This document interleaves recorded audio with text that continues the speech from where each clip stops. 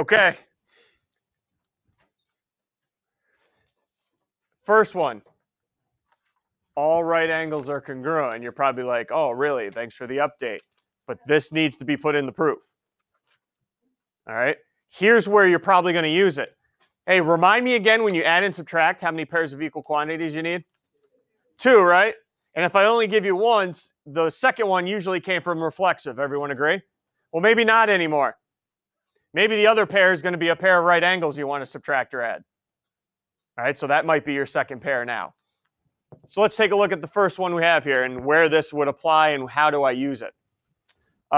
Symbol again, what do I have the symbol here in between AB and BD and in between FG and DG? That's my perpendicular symbol. Are you able to mark your diagram right now with something? Yes. Let's see it. Let's see it. If you know these two segments are perpendicular, there should be a symbol going in. If these FG and DG are perpendicular, another symbol going in, hopefully.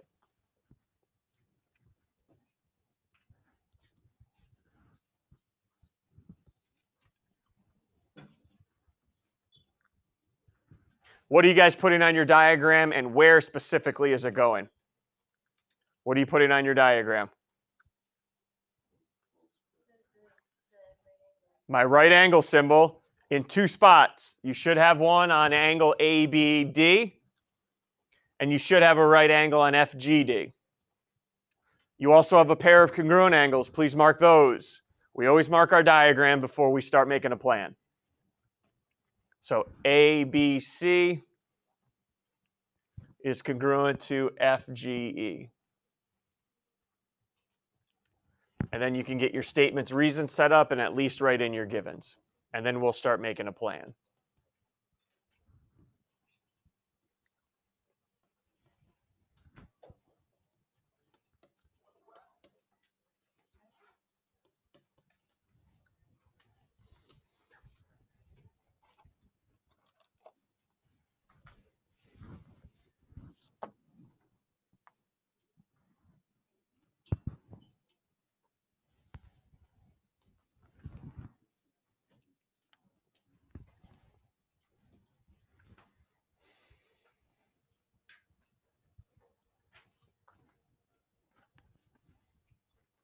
All right, ready to roll?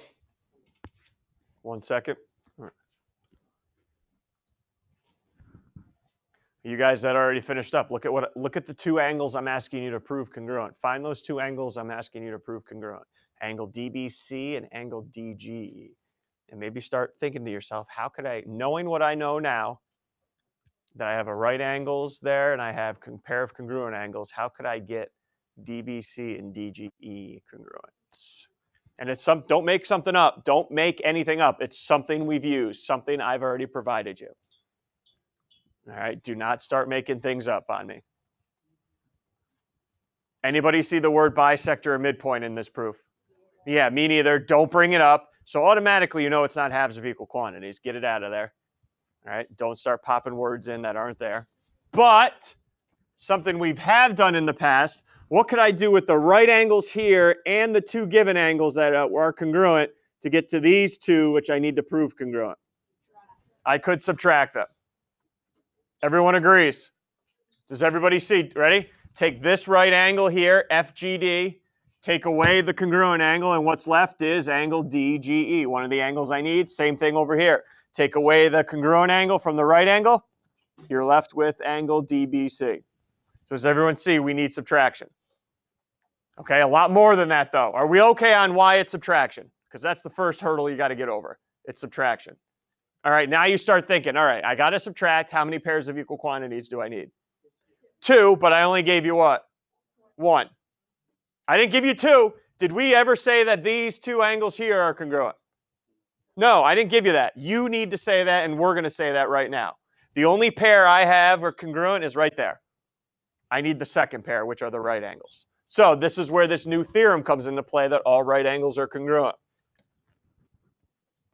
But, whoa, before we start going nuts, if you're going to tell me right angles are congruent, you need to have right angles first in your proof. Have I written anywhere that I have right angles? Perpendicular doesn't equal right angles. That doesn't, no. Have I mentioned anywhere in my statements that I have right angles? No. So you need to do that first before you tell me they're congruent. So the next step here is going to be angle. Name one of the right angles. DBA. Angle DBA and angle, name the other right angle. FGD are right angles. We have used this reason the very first day of the unit. What told you they were right angles?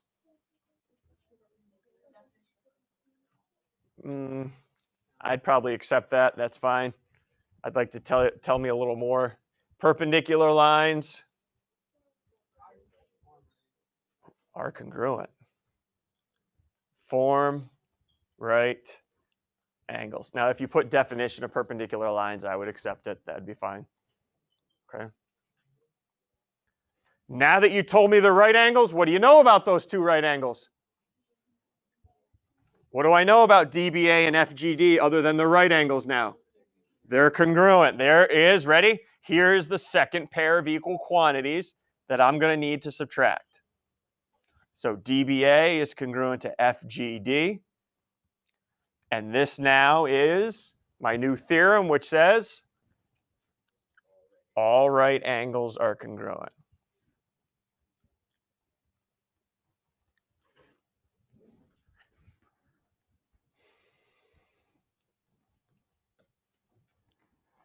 Again, if you're going to tell me right angles are congruent, you better have what already in your proof provided?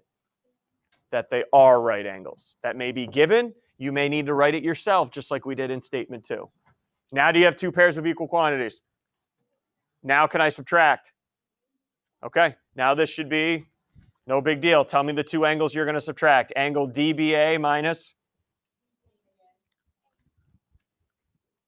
ABC or CBA. And that's equal to angle FGD minus EGF or FGE by subtraction. And things don't change around here. What's after subtraction usually? Substitution. Wow, we moved up to 5 steps, huh? Whew. You guys are getting out of the novice level, huh? Maybe going to the beginner level. You are far, far from proof master, though. You'll have to earn that title throughout the year. DBC and DGE.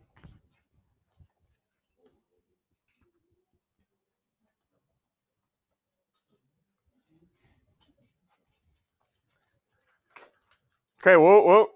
Let's see how we're all right here. Everyone all right? Subtraction. So you needed how many pairs? 2. I only gave you this pair here. Where'd the other pair come from? Right angles being congruent. Yep. All good? All right. Now, if we can do this for right angles, the exact same thing can be done for 2 straight angles. Okay? 2 exact things can be done for straight angles. All right? So ABC and FDE are, okay, so I'm told that they are straight angles. Everyone, you got a pair of congruent angles. Go ahead and mark those and get your statements reasons set up, and we'll talk.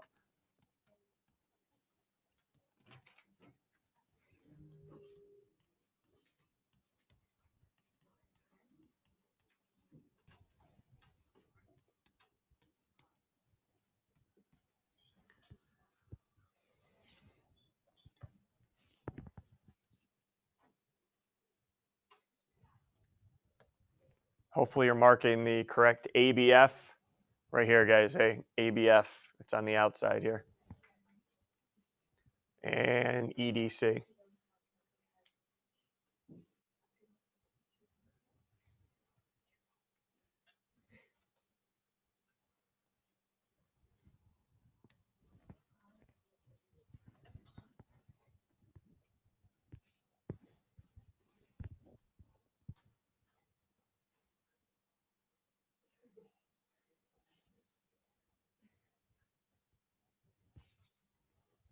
And then once you have those written in, look at my prove look at the two angles I'm trying to prove congruent.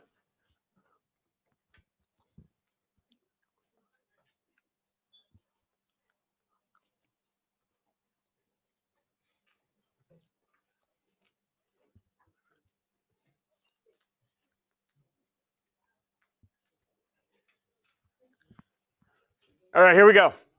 Everyone all set? Okay, everyone see the two angles I'm trying to prove congruent. CBF, this angle right here, CBF, and FDC, these two angles right here, the ones next to the congruent angles. All right, so we know these are straight angles, and we know these two are congruent. So what can I do with my straight angles and the congruent angles to get to the ones next to them? What can I do with the straight angles and these congruent angles? I can do what? Subtract. Everyone in agreement? Subtract. You know, what am I going to ask next? Oh, no, not even before that. What am I going to ask about? If you're going to tell me to subtract, I need two pair. How many did I give you? One. Where's the other pair going to come from? The straight angles. Now, unlike the last proof, do I need to tell you they're straight angles? Why not? It's already given. Okay, I don't like last proof you had to tell me they were right angles because I didn't give that to you. Here I told you they're straight angles. So we can go right to saying, what about ABC and FDE? They are congruent. Angle ABC congruent to angle FDE using our new theorem, which says all straight angles are congruent. Do you see the difference between this one and the last one? Last one, I was not given right angles. I had to tell you there were right angles and why. Here, hey, convenient. I was giving it to you.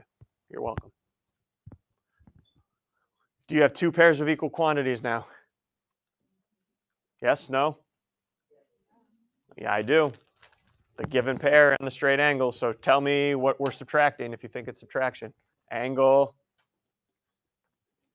ABC minus angle ABF is equal to angle, the other straight angle, FDE minus EDC, subtraction.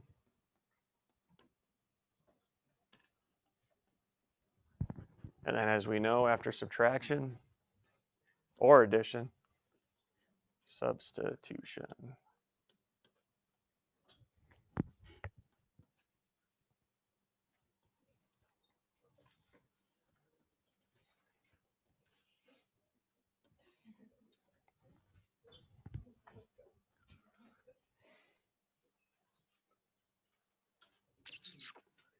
Questions from you guys?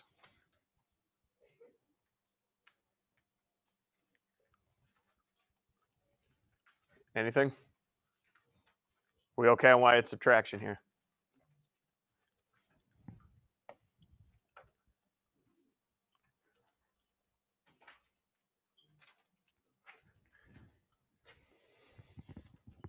As you read through the next proof,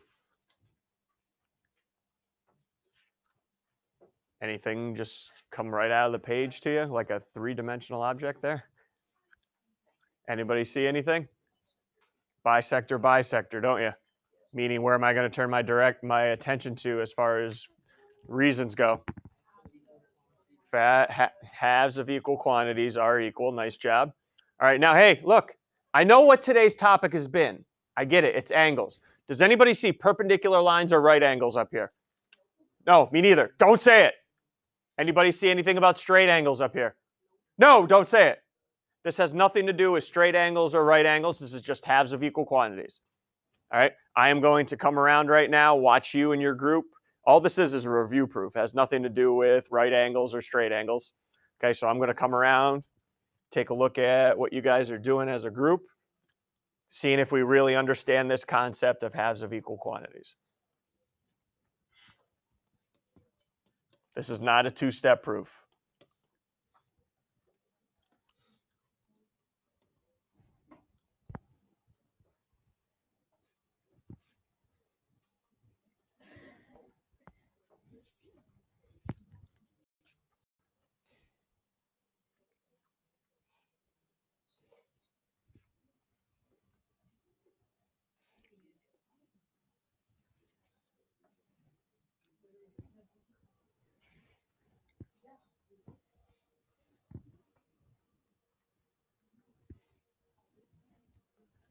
If you're using halves of equal quantities, you need to tell me you're taking half of this and it's equal to this.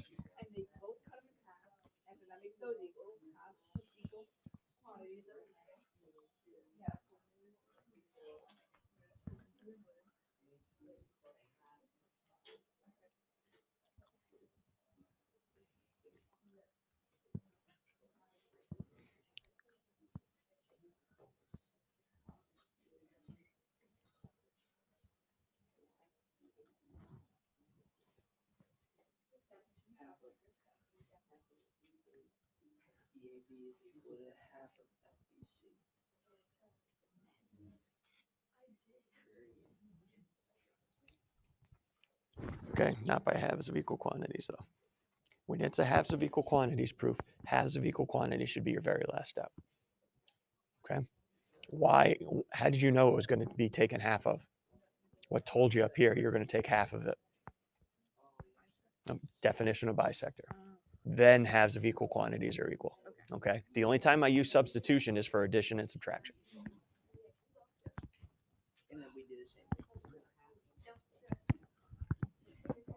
Okay, I'm just going to get going up here. You should be telling me you're taking half of angle EAB. And what's half of angle EAB equal to?